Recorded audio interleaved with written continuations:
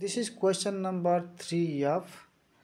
Here the P is perpendicular distance given 3 by 2 and alpha, that means angle of inclination is given 120 degree. So we have to find the equation of the line here. So find, okay, this is given, okay, from here f number, okay, f number data, this is 3 by 2 P, and this is 1 alpha equal 120 degree. So now here therefore the equation of line is x cos alpha plus y sin alpha is equal to P. So what is x value? X as it is cos, and in place of alpha what we put here 120 degree plus y sin alpha means how much? Alpha value is here 120 degree is equal to P value is here 3 by 2.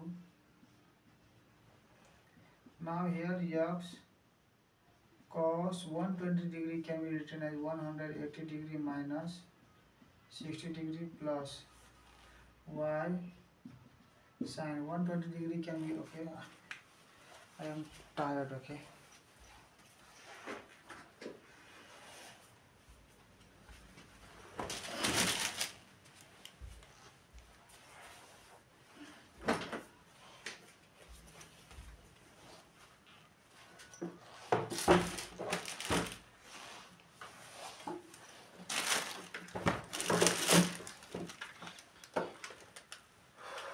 What is that?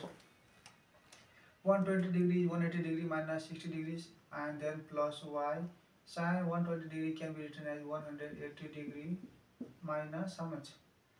60 degree and 3 by 2 as it is. Now we can see here this is x, and for cos 180, for 180 we don't change this cos. This cos will be cos, okay, and this 60 degree as it is. And now cos tools, CAST, cos tools. What does the cos tools tells? Cos tools tells that 180 minus 60 means here this is 0, 90, 180 minus 60 means it is which quadrant? Second quadrant. And in second quadrant sine and cosec is positive and cos is negative, because cos is here in the fourth quadrant positive. So here this cos will be what? Negative, so minus. Now this plus y again here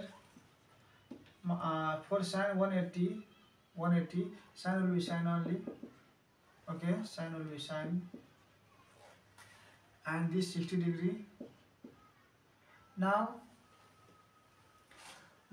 cos tools, see the cos tools, this is 180 minus 60 means this is 0, 90, 180 minus 60 means it is in second quadrant, and in second quadrant sine and cosec is positive, so this sine will be plus value only, so no need to put here sine, this is okay, is equal to 3 by 2.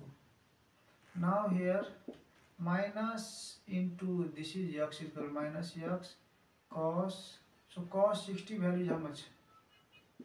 1 by 2 plus y, and sin 60 is root 3 by 2, 3 by 2. Here minus x into 1, minus x by this 2 plus, so 1 into root 3, sorry, y into root 3, so root 3 and then y by this 2 is equal to 3 by 2. So what we see here, we can now, what we can do now here, this is like fraction, okay, 2 is there, so 2 is here LCM, and this should be minus x plus root 3 y is equal to 3 by 2. So these two and these two, okay, will be cancelled, yes, because this is divide this and this is divide this, okay, so same quantity can be cancelled. Now therefore otherwise what you do now here, this implies this minus x, okay, so take to right side, this will be how much? Plus x, and this plus root 3y, when it is taken to right side this will be minus root 3y, and this 3 is in the right side only, so plus 3 is equal to 0, okay. So this is the required solution. In the book what is given answer? 3f number, right? So x minus root 3y plus 3 is equal to 0. So this is the okay solution and questions answers okay match with the book. So okay, now I will move to the next question.